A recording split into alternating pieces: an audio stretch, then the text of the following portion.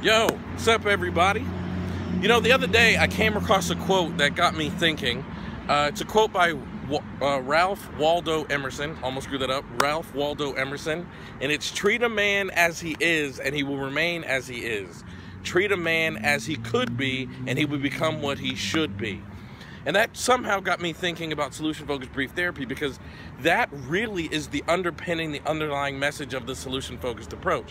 People often ask me, like, how do you ask challenging questions to these clients? But the questions we ask are designed to be answered by the person they could be. And our questions drive the client to move forward.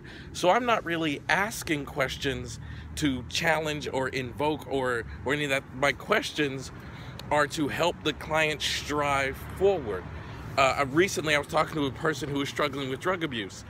So I'm asking that person questions about sobriety, about being clean and healthy, because I know they could be, thus that's who they should be.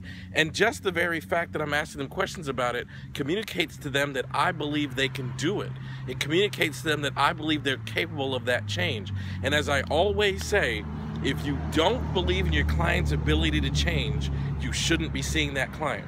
We owe our clients optimism that they have the capacity to change, regardless of how potent the problem is in their life and regardless of how long they've been dealing with that problem. We have to believe in our client's ability to change, because the moment we stop believing their ability to change, we become less effective as their counselor. We become less effective as their change agent. So never forget to treat a person as they could be so you can watch them soar.